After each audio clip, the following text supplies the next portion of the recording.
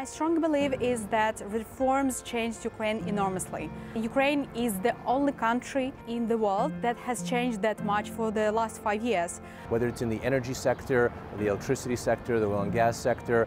We are oriented on the West world, we are oriented on the European Union. After the 10 years, maybe 20 years, we will be the part of the National Atlantic Treaty Organization and we will become the part of the European Union.